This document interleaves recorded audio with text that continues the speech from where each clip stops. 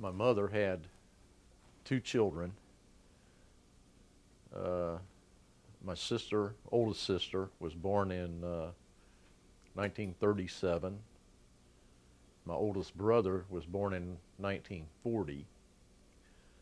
And after she had my oldest brother,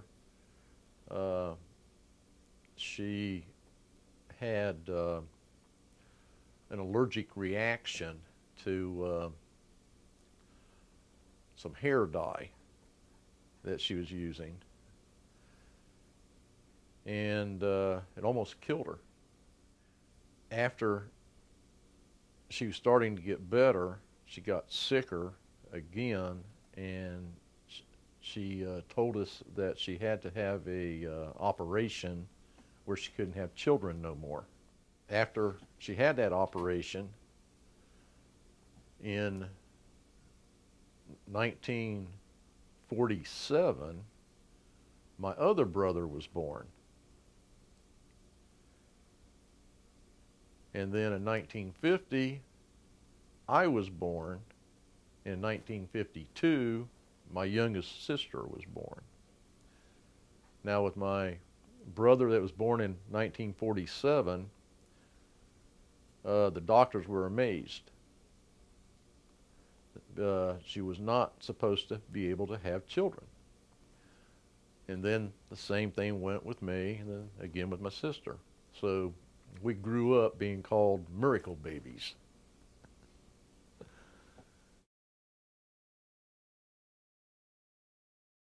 They had quite a few things about people in the family that had psychic abilities and that type of thing. And my father's side also.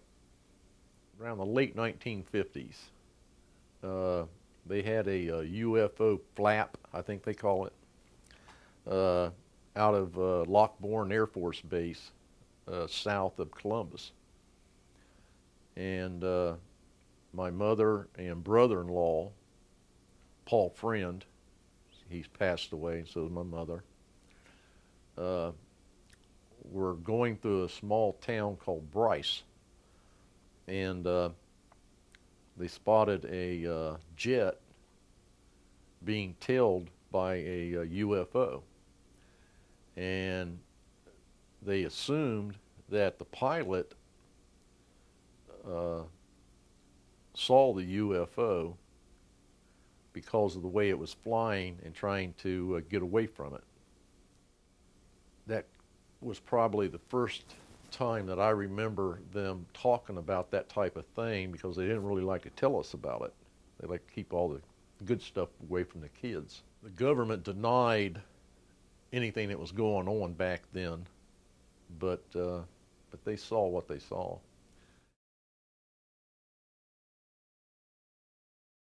Like I said, my dad liked to keep a lot of the activities away from the kids. But we had a lot of strange things happening. We lived on a farm, and we had 50 to 100 chickens. And one night, there was a lot of ruckus outside, and my dad and my brother Joe went out to see what it was, and they took a shotgun with them. And what I was told, because I was never allowed to see it, was that something killed all of our chickens and laid them on the floor in a line. And my dad said that he's never seen anything that's ever done anything like that before. He got a look at it when it was leaving, and he took a shot at it, and he said that it was either the biggest raccoon that he has ever seen or a small bear. And from that time on, we had a lot of activities. We moved to a small town called Asheville, Ohio, and right off the bat we started having a lot of sightings. and activity. That was Patsy and Terry and myself. We also found a lot of branches that had like a little living area inside that was we found all the time over the years around wherever we lived. And now that I have experienced a lot of the things that I have experienced, I'm pretty sure that it was what I'm calling hairy man, as in hairy mankind. These beings that are hairy. Now I believe that I have experienced a number of things that has happened that directly puts who they're calling Bigfoot has a direct connection to hairy man.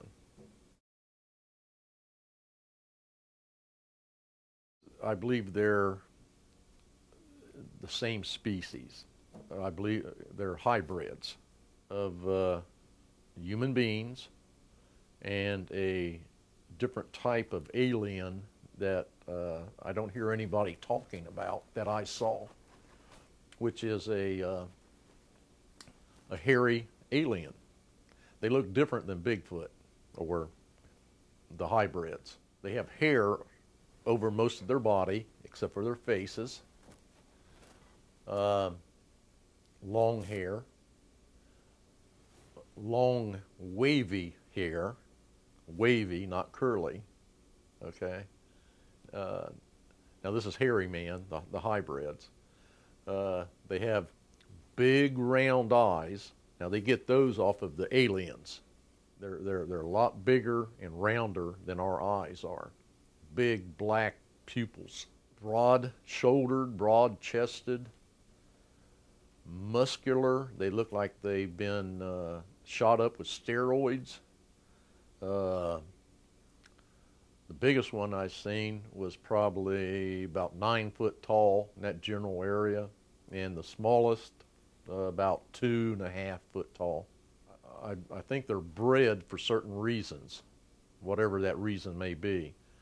And the big ones seem to be like protectors. And I've seen how they abduct people. And usually a big one will come in with a number of smaller ones in a team. And and in that team, okay, the smaller ones, there's one type that their eyes are a lot closer together than the rest of them. And I believe that they're more mesmerizing than the other ones. Like they have special abilities. Yeah, when they've abducted me, there would be between 4 and 6 of the small ones would always come and get me. But I recognize them. I think that they're like my children. They told me that some of them are my children. So yeah, the ones that I saw, the hair is coal black and shiny. And I mean blacker than black. And wavy. I believe they get the waviness from the alien, because I saw them pretty good. And like I said, it's telling you about the big round eyes, and they get their eyes from the aliens also. The aliens has longer, thicker hair than the hybrid. And the waviness in the aliens is their hair goes like a snake. Vertically down? Yeah, straight down and like rows of it like that? Yeah, one right after the whole thing. Their whole body is very hairy. They have 2 arms, 2 legs. It hangs straight down, and it's real tight waves. And in the face area, there's no hair in their face area. It's cut or grows down so far that it stops, almost blocked out, blocked like this here, and then goes back into their whole body with the hair. They look a lot like in the face, like what they're saying that Bigfoot looks like. Not the ones with the pointed eye teeth or anything like that. Some say canines because they're flat. Their teeth are different. They're like our teeth, perfect teeth, but there's no eye teeth. They're all flat, and they're perfect white teeth. Yeah, it's long. If they hold their arm out like this here, it would be really long, long distance. They got long hair. And I kind of refer to this, but there used to be a program on TV where I think they called it Cousin It. A hairy being on Addams Family. Okay. I'm not saying that they look like Cousin It, but that kind of hair, you know, long, covers the whole body.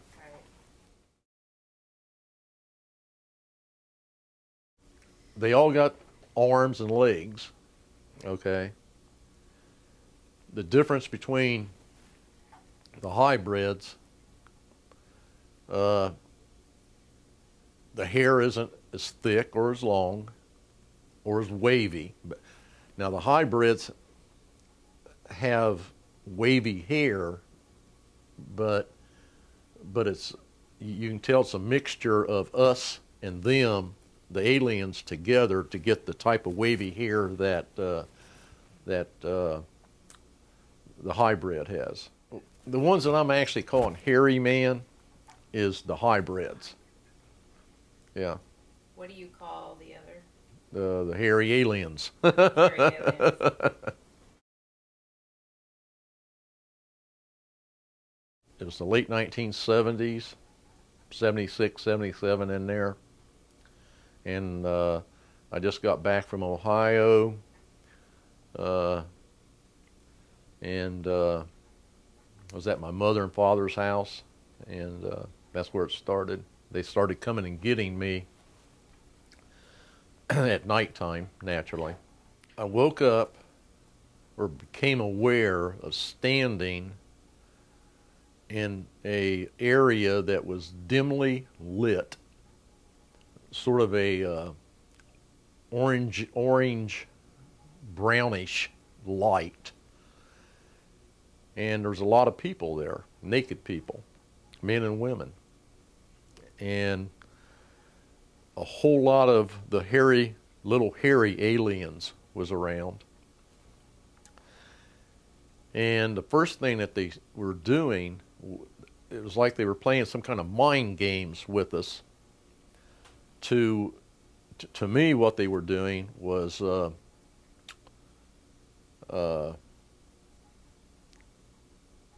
conditioning us to be controlled. They turn around and they activate your what's inside of you for fear. Okay, they activate the fear, and they can enhance the fear inside of you so great that you're so scared that you can't even scream. You're so scared you can't scream, you can't move, you can't do anything. It's over just stand there and hope to God they leave you alone. And that's what they were installing in us at first, that type of stuff.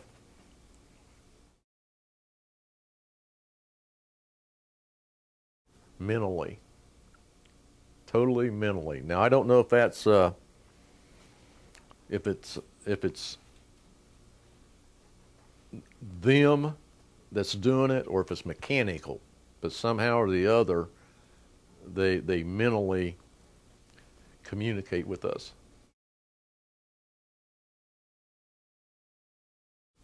When they started conditioning us, there's probably 2 or 3 weeks, and then there was a break, and then when they started coming back, that's when they were doing medical things to us.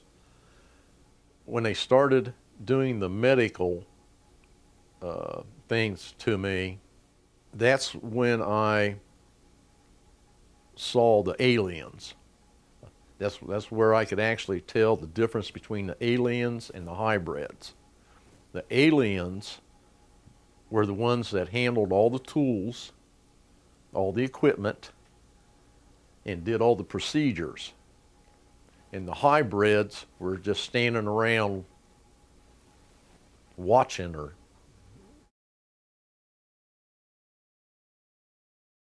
No, but what they do, the aliens, okay, what they do, when they get you in a line or around those people, they instruct you to keep looking down towards the floor. Keep your head down, look down all the time. And that has reoccurred over the years. That's a standard thing that the hairy aliens do and the grays. And if you somehow or the other put your head up, they're on you like that.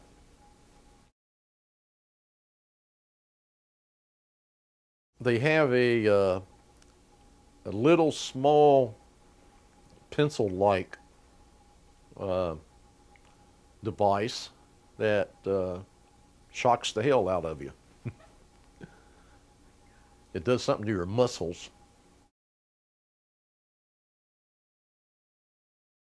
Well, I don't remember the hairy aliens doing that, but the grays did. No, it's all mixed together, but the grays and the hairy aliens were never together. It was always separate. I've never seen them together. I've never seen 2 different types of aliens together unless you consider the orbs a life form.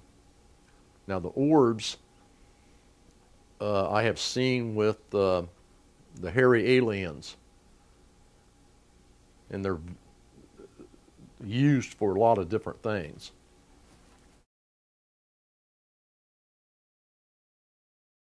They definitely have a purpose, and I don't know if they're a life form or if they're mechanical, but they're under some type of control. Definitely. They know what they're doing. Well, when they abducted me, what it appeared to be with the hairy aliens, okay, like a building, like some sort of humongous warehouse. I saw dozens and dozens of incubators, what I consider incubators, and the tables, all that seemed to be in a like some type of humongous warehouse environment. Now with the hairy aliens, they always seem to have a dimmer light than the grays. The grays always has bright lights all over the place, but the hairy aliens was different. Like light, bright light might bother them. I wouldn't say that they were nocturnal, but I think the bright light might bother them. They started coming and getting me, the hairy aliens, around 76, 77. event that I had with them in the 80s that I remembered is that I woke up and my wife was not beside me. And I didn't know what was going on. And I'm starting to look around, and then a little bit later, my wife comes walking through the door, and she looked at me and she goes, "I let the dog out and I can't get the dog back in." And then she walked over to the bed and fell over the bed like she was totally knocked out. So I turned around and I thought, daggone, you know, we lived in a mobile home park. So I started getting up to get the dog to find out what happened to the dog, and then the dog come walking in the house. The door was open, so she come walking in the house. So our dog, Bear was his name, was all crouched up and like he'd done something wrong or something, and he came in, laid down, and I figured, you know, didn't think too much about it. And about a few weeks later, I woke up in the middle of the night. My wife was gone. Dog was gone. I was like, what the? And then all of a sudden, I'm getting ready to go outside to find her. And she comes walking through the door. And she goes and said an identical thing. I took the dog outside. You know, I can't get the dog back in. She walked over to the bed and fell down face first, totally out of it. Well, I got up and I'm trying to get, you know, so what happened to the dog? So I walk outside and I saw two red eyes at the back of the trailer that was in the darkest part of the park. And I thought that was Bear. Yelled at him a couple times and didn't come. So I walked down to the back of the trailer to where I saw the eyes. And then when I got real close to the eyes, I saw a black object, body, behind those red eyes. And it was on the ground, like crouched down on the ground. And the body started moving around a lot, and the two eyes, they didn't move with the body. They were fixed, and then all of a sudden they started going left to right, left to right, left to right, up and down, left and right, just like this. And they never moved from that position. And they weren't shaky, they were straight lines, up and down. Scared the crap out of me. When I got there and I saw that and I realized it wasn't my dog, I started backtracking. I backtracked all the way up into that house, get back into that house. And after I got into the house, I'm thinking, my dog. So I'm getting ready to go back out for the dog, and he comes walking in the door and sat down, and I'm looking around. I don't see anything anymore. And I didn't realize what was going on then. Okay, but now I do, because I had the same events happen years later. Okay, with the perfect movement and all. So I know what was going on then. Yeah, I didn't know then what was going on, but I know now what was going on. And I recognize what the red eyes are also. Now this was happening in the 80s. Okay, now I didn't put it all together until around 2011, right in that general area. What they're calling Bigfoot eye shine is not eye shine. They're the orbs what they're calling the orbs, okay, some orbs. Now they have photos of Bigfoot. Now this is Bigfoot people, okay. They have photos of what they're calling eye shine, Bigfoot eye shine, that they've taken at nighttime. Some of those photos have one eye, what they're calling one eye. They make jokes about, well, this is one eye and things like that. Well, they're trying to rationalize why there's only one eye. Well, its head's turned this way, or its head's turned that way, or this, that, and the other. But that's not it. It's because there's one orb there. And the orb is not, the light is not reflecting off of that orb. When you shine a light on them, they absorb that light and they glow. Now you can not even have a light on them and they can glow. Well, let me start at the beginning, okay? My dog wanted outside, so I went to let the dog out, and I already had a few experiences with the orbs in the eyes, okay? The dog wanted out, and by this time, after I have seen these eyes out in the field behind my house a number of times with my flashlight, I have a tendency to shine my light out there. So the dog wanted out. I walked outside and I shined it straight out back, and I saw a yellow light. It was about 100 yards across the field. And I recognized that as being what I thought was one of these orbs. So I'm just standing there, and all of a sudden, that light, that yellow light, went from 100 yards away to within about 30 feet of me in a second. That yellow light changed into white light, and it started moving left to right, like this here, up and down, left and right, and then it went behind a tree.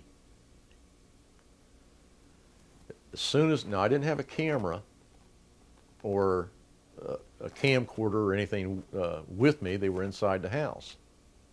As soon as it got where I couldn't see it no more, I shot into the house, told the wife what was going on. I grabbed a camera and I went back outside, and I turned my flashlight towards the area that I saw it, and got my camera set, and I'm trying to do everything with 2 hands. I put the flashlight on the camera, put the camera on the flashlight. That's what I was doing, is trying to shine it in that direction. And I'm waiting to see if anything would happen. And then all of a sudden, out behind that tree came that light. I'll call it an orb. Came that orb. Started moving around again, like this here. And then it went up in the air. And I'm standing there looking at it. Then all of a sudden, I saw a dark body, about 9 foot tall. Came from walking behind the trees, straight over to the orb, and it turned and looked directly at me. 2 big old eyes now, and they were shining. They looked identical to the orb. You see, the way that there was. I had the orb here, and I had the big hairy man standing there with the eyes shining like that. Then that big hairy man turned around, and he put his head like this towards me. You could see it, the darkness of the body. He went like that, and those eyes got a little bit bigger and a lot brighter. Now, I don't know if they got bigger because they got brighter, or looked like they got bigger, but they got brighter and bigger. So here I'm standing there, and this hairy man is like this here, and you can actually see where it stretched out its head towards me like that.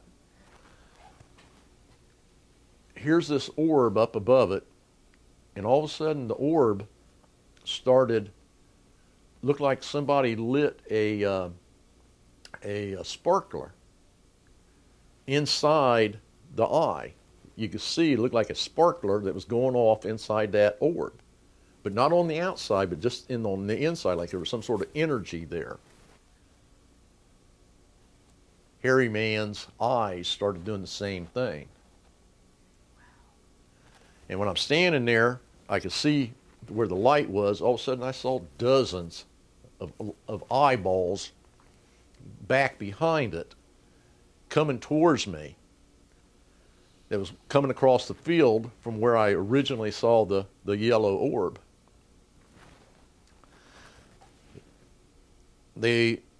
Those eyes came up to the big hairy man, and they started lining up behind him. And when they started lining up behind him, they started peeking around him at me. Then, all of a sudden, about 5 or 6 of them got in a line to the big guys on his right-hand side. And it was all facing me. Then there's a couple of them on his left-hand side. Now, and this is what sets it off. One of them had big eyes that were real close together. Just one of them. Okay? Now, the rest of them, their eyes were further apart. They was all standing there looking at me, and all of a sudden they all go like that, and their eyes got bigger and brighter, and they were in a line. And I was standing there looking at this, and all of a sudden there's 3 or 4 orbs flying around too. Everything that the orbs did with blinking off and on in this like a eruption of energy that's inside them eyes, or inside those orbs, was doing it with hairy man's eyes. What color were the hairy man's eyes? They were yellow and went to white. You could see that in the dark? With the light. Only when you had the light on them? Yeah. And okay, they was all in a line, and they was watching me, and these orbs were flying around. Okay. Then I saw one of them, a small one, that where he had his head like this and his eyes were big. All of a sudden, the eyes weren't moving, but I saw movement of his body, like this here. Then he went to, like there's something going on in this field, and he went to turn his head to look. And those eyes were there, and when he started turning his head, the eyes didn't move at first, okay? Like I saw a little bit of movement, then the eyes went. And then like that. So my conclusion on this is that this eye glow that the people are seeing is actuality, it's the orbs, and that those orbs are has multi-uses. And I believe one of the uses is like our night vision, where they can see much, much better. And that's what that was. And they hover, they're not attached like glasses, they hover in front of their eyes. Now we're talking about people that's a million years or better advanced from us. So they have all types of technologies Right. that we're just not aware of. But but that's what those eyes are. And I'd like to see some smart people get together and investigate that. Research that, right. Yeah, they have. Now, what I did when I first saw this stuff, okay, I never heard of eye shine or anything like that. But I started watching some of these Bigfoot documentaries that they have on TV to see if I can, if anybody had anything like what I've seen. And I was watching one show, and I heard a lady say, refer to it as Bigfoot eye shine. I never heard of it before, so I got on the computer and went in there and put that in the computer, and by gosh, they had all kinds of stuff on there about Bigfoot eye shine, eye glow, and I couldn't believe it.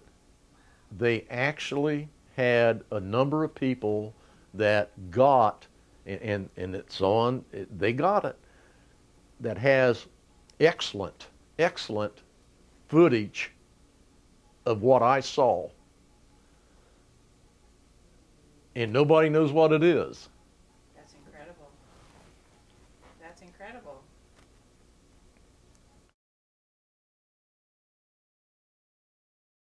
Yes. Whenever I get involved with a UFO investigator, it seems like that kicks in something with these guys. They get real active. I could go without nothing, you know, not being involved with an investigator, and basically not a lot of stuff goes on, and then when they come into my life, all kinds of things start happening.